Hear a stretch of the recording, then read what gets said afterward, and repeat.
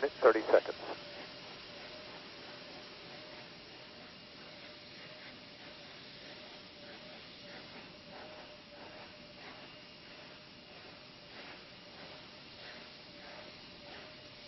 Sound suppression water system now being armed for release. Confirmation we have 3 main engines ready for ignition.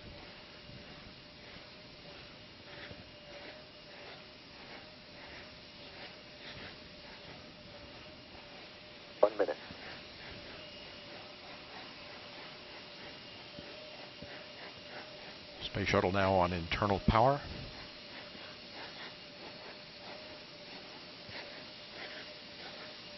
Liquid oxygen and liquid hydrogen fill and drain valves are closed. Solid rocket booster flight data recorders are activated. And the handoff to Atlantis' onboard computers. Atlantis now in control of the countdown. 20. Firing chain is armed. Sound suppression water system activated. T-minus 10, 9, 8, 7, 6, 5, 3, 2, 1, 0. And liftoff of Space Shuttle Atlantis on a mission to build, resupply, and to do research on the International Space Station. Houston now controlling. Atlantis begins its penultimate journey to shore up the International Space Station. Atlantis now in the proper alignment for its 8.5-minute ride to orbit. 4.5 million pounds of hardware and humans taking aim on the International Outpost. 30 seconds into the flight. Atlantis almost 2 miles in altitude, almost 6 miles downrange from the Kennedy Space Center already, traveling 500 miles an hour. The 3 liquid fuel main engines now throttling back to 72% of rated performance, going into the bucket, reducing the stress on the shuttle as it breaks through the sound barrier. 55 seconds into the flight, all systems operating normally, 900 miles an hour. The speed of Atlantis right now, 6 miles in altitude, 9 miles downrange. Atlantis, go with throttle up. Copy, go with throttle up. The throttle up call acknowledged by Commander Charlie Hobaugh, joined on the flight deck by pilot Butch Wilmore, flight engineer Randy Bresnik, and Leland Melvin. Seated down on the middeck are Mike Foreman and Bobby Satcher, kicking off their work week with a Monday commute to orbit. 1 minute, 30 seconds into the flight. Atlantis 13 miles in altitude, 15 miles downrange, traveling almost 2,000 miles an hour.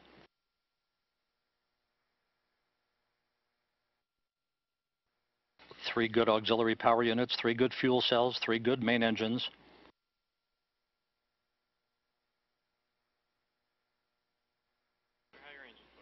One minute, 50 seconds into the flight. 10 seconds away from solid rocket booster separation.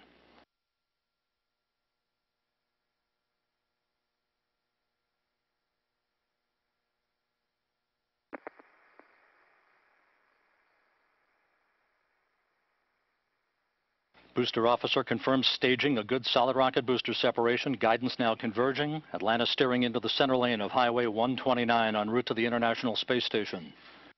2 minutes, 20 seconds into the flight, 34 miles in altitude, 48 miles downrange. Atlantis traveling 3,200 miles an hour.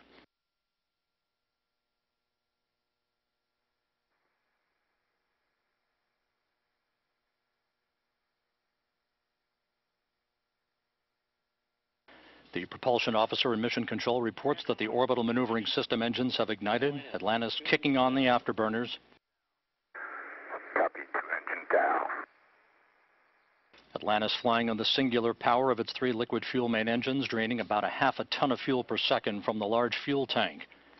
Coming up on the 3-minute mark into the flight, Atlantis 46 miles in altitude, 81 miles downrange, traveling almost 4,000 miles an hour. Atlantis speeding straight as an arrow toward its date with the International Space Station Wednesday morning.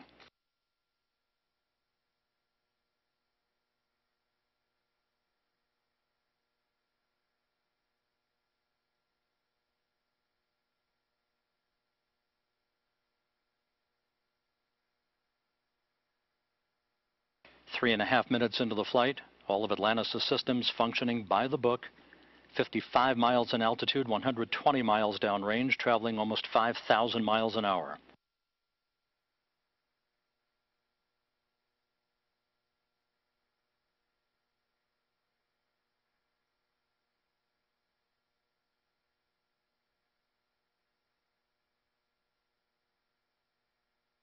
Atlantis, negative return. Atlantis copies, negative return.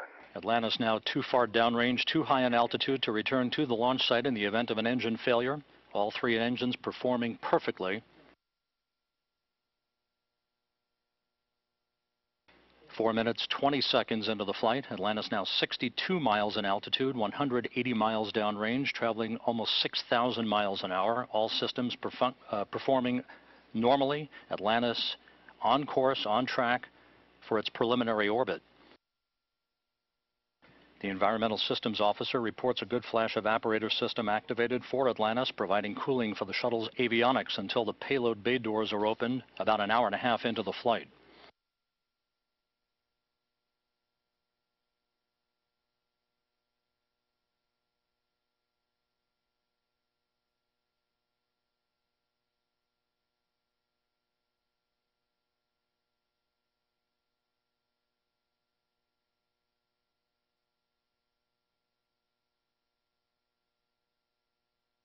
Atlantis, press to ATO.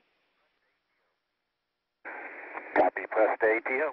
That call up from Capcom Chris Ferguson indicating that Atlantis can now make minimal orbital altitude targets in the event of an engine failure. However, all three engines continue to perform normally, as do the auxiliary power units and the three power-producing fuel cells. 5.5 minutes into the flight, Atlantis now 67 miles in altitude, 312 miles downrange, traveling almost 8,000 miles an hour. Frankfurt, single engine, ops 3.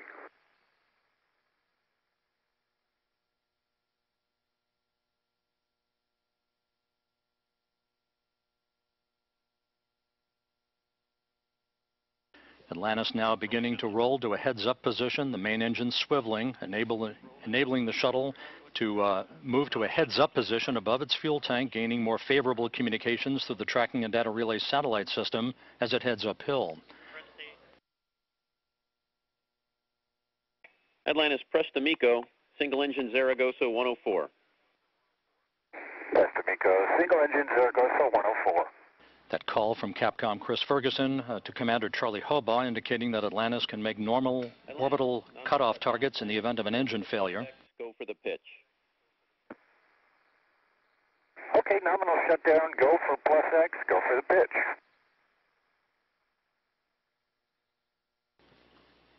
Now 6 minutes, 45 seconds into the flight. Atlantis 66 miles in altitude, almost 500 miles downrange from the Kennedy Space Center, traveling almost 11,000 miles an hour. 90 seconds left in powered flight. Atlantis, single engine press 104. Single engine press 104.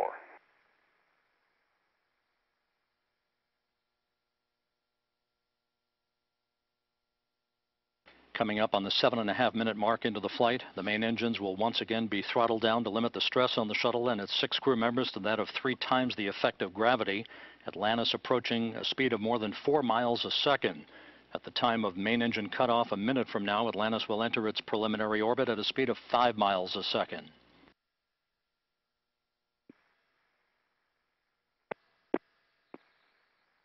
Seven minutes, 40 seconds into the flight. Atlantis providing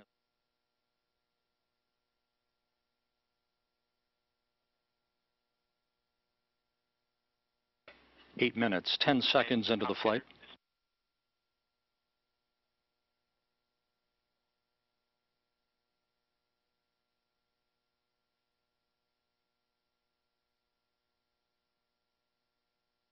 Standing by for main engine cutoff.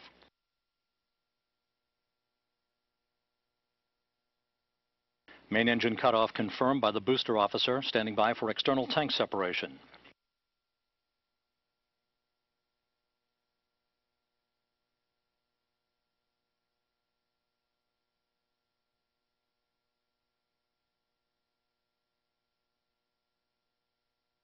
And the bird's eye view from the external tank camera of external tank separation. Atlantis now in its preliminary orbit. Commander Charlie Hobaugh will now maneuver Atlantis so that cameras embedded in the shuttle's umbilical well can perform photography of the discarded external fuel tank. And Mike Foreman and Leland Melvin are about to use digital still and video cameras to capture handheld imagery of the tank for downlink a few hours from now.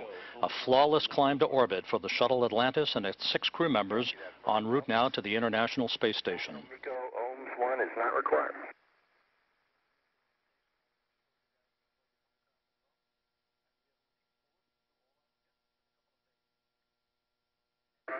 Fergie, we'll meet you in the post, Ohms 1. And we'll see you there, Scorch.